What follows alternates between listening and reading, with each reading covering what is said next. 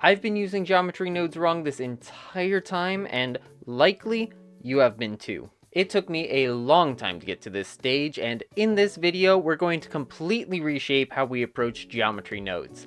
So, hi, yes, hello everyone, I'm Gavin.js.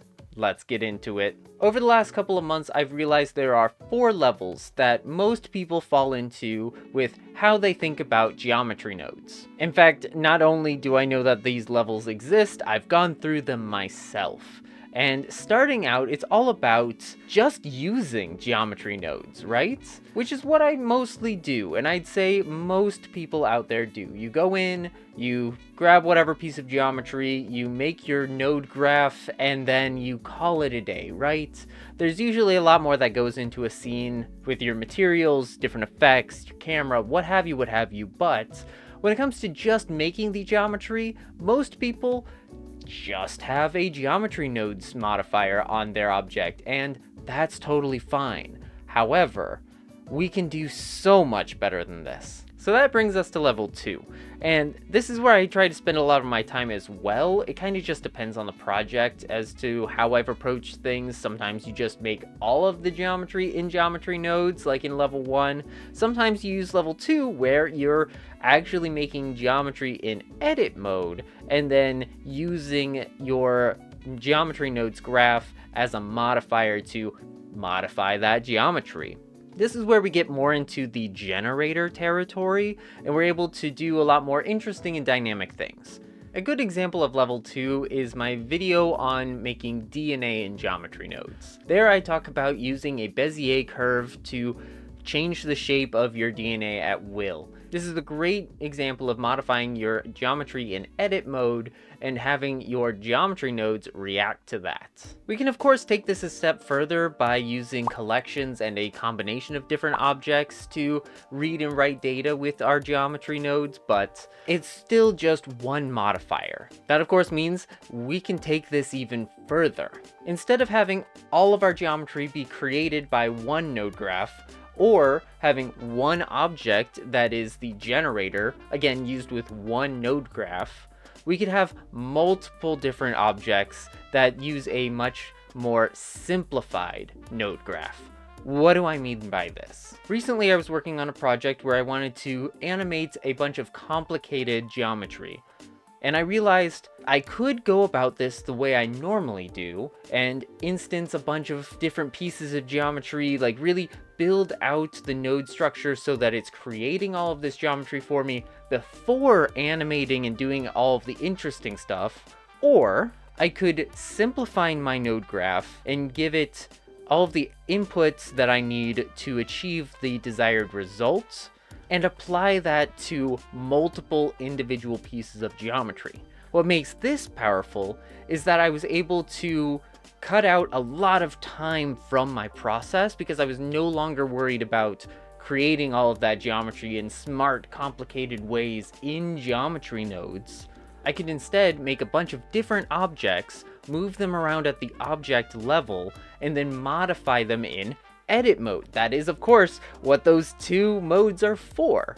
Then all of these objects got the same geometry nodes modifier that had the parameters I needed for the animation I wanted. By reshaping how I was approaching geometry nodes, I cut out so much time from this project because I wasn't just trying to do this the same way I usually do and just think that, oh yes, proceduralism is best, have to do it with nodes, this is the best way. I don't need to do that. I need to keep in mind the final result. So after completing this project, it was a really good day. I had a lot of fun, and I couldn't have gotten it done nearly as quickly if I hadn't have reshaped how I was thinking about things. I had a bit of an epiphany. You see, I have this other project that I've been working on for a while.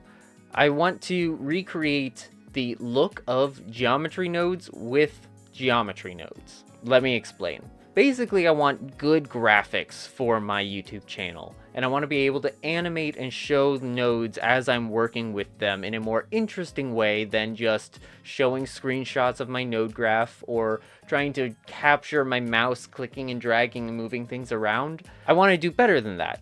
But the way that nodes are rendered in Blender, there's a lot of moving pieces, and in order to create the geometry for all of those little pieces, I need some way to recursively add the same geometry nodes. One idea I was exploring was writing a bunch of Python to create my own plugin to create dynamic geometry node networks to plug all of these custom nodes together, but I don't know enough Python offhand to really be able to build that well. So, after making this animation, I had the realization that I could make more modular geometry node graphs. So this project and the last project are what led me to level 4, where we're using geometry nodes as modifiers. Gone are the days where we're just going to focus on the node graph and do everything in one node graph. We're not going to worry about that. We're not going to talk about making a whole bunch of custom nodes. Custom nodes are still going to be a big thing. I'm not going to abandon that. But instead, we really need to focus on the modifiers stack. Blender, I've realized, is built around the modifiers stack. If you've done anything in Blender, then you'll probably know that the modifier stack is the best way to achieve what you're going for in a non-destructive procedural workflow, which is why geometry nodes is part of that ecosystem of modifiers.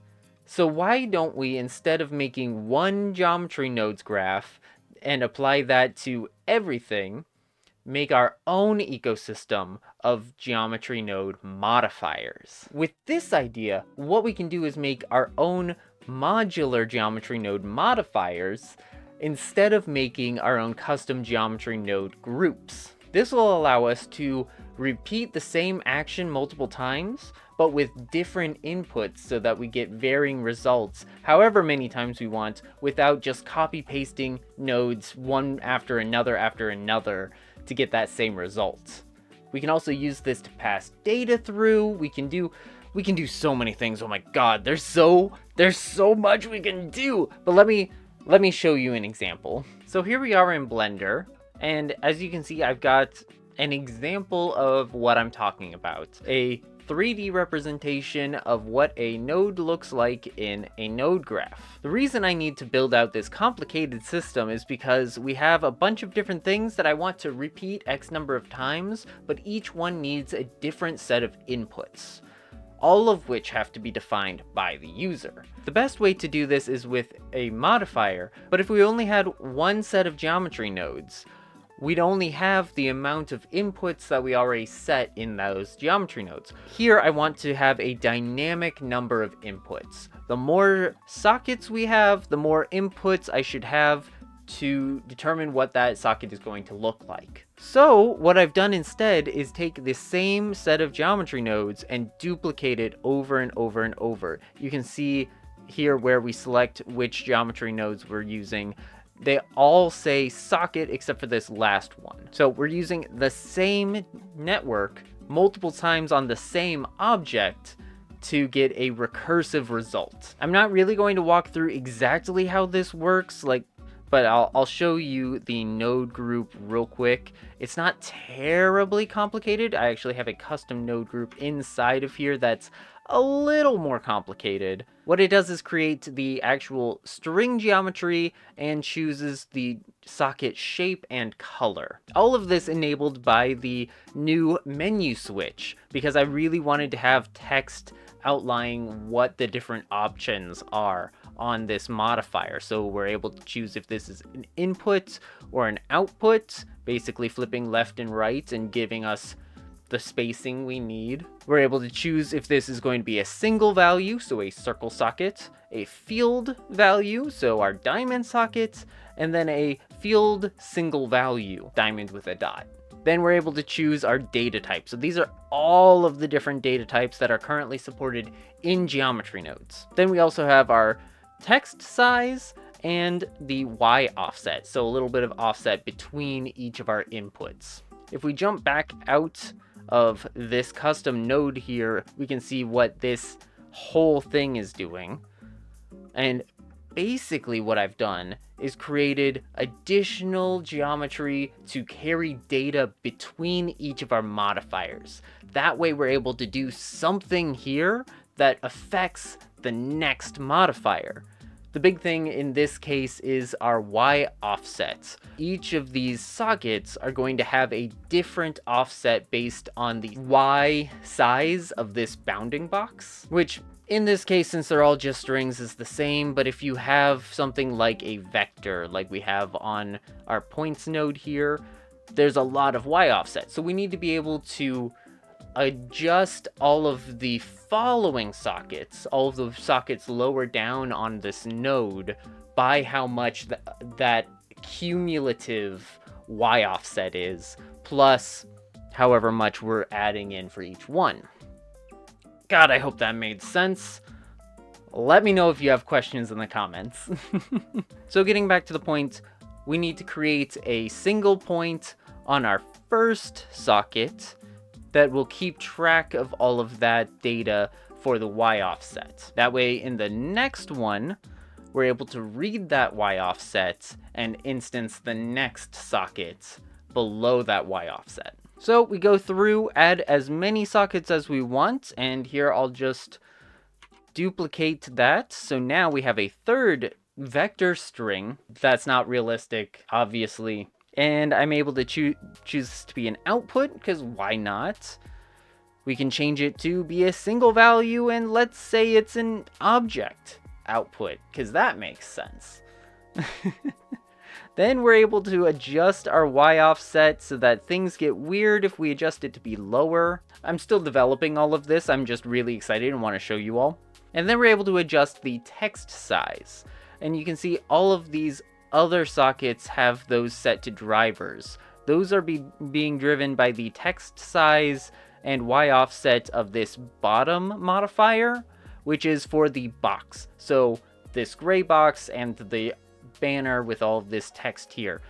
Basically all of the other parameters that I've created so far for creating an entire node.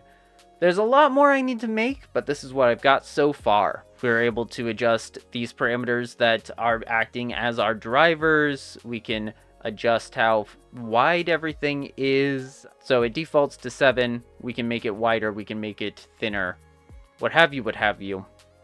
We can toggle if it's 3D or 2D. Let me really zoom in so that you can see that. So yeah, 3D, 2D, which is really fun. And we can adjust how much we scale. So just fun little things for interesting visuals.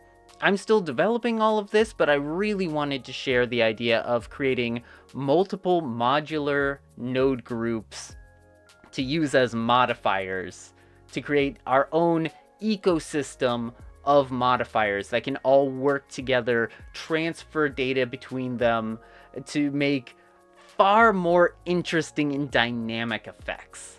I'm really excited about this. I think there's a lot of potential. It's not just a niche thing for this weird system I'm trying to come up with to recreate the visuals of geometry nodes. I've actually come up with a couple of different ideas for how to apply this. I've even run into another creator who's made their own ecosystem of modifiers to build buildings and do a bunch of things so that you can just throw together all of your modifiers and there you go. You have a whole building that can be customized to your heart's content, which is another thing I was considering using this sort of an idea for. We could even make our own Boyd systems. If you really want to get into how Boyds work, make them yourself, create your own rules that don't exist in Blender as it stands, whatever you want to do there. We could use it to simulate biological systems. That's kind of weird and out there and way too complex probably for this sort of a system, but we could do so many things by creating modular node modifiers. So long as we understand how the data is being transferred, the world is our oyster. Anyway, I hope this has been helpful and you found this just as exciting as I have. If this has been helpful, please consider giving me a like and a subscribe. It really helps out the channel more than you can know. And if you really want to see me continue to do this sort of work, develop nodes, develop modifiers, research all of the nodes as I've been doing, then consider going over to my Patreon. I've been talking about all of this over there for the last couple of weeks in a free public blog that I've been maintaining, and there will be more content coming soon on the paid tiers, so keep an eye out for that if you're interested. Anyway, thank you all so much for watching. I really do appreciate it. And if you found this helpful, you might also like my series on researching all of the nodes. So make sure to check that out too. Anyway, I hope this has been helpful, and I'll see you in the next one. Bye.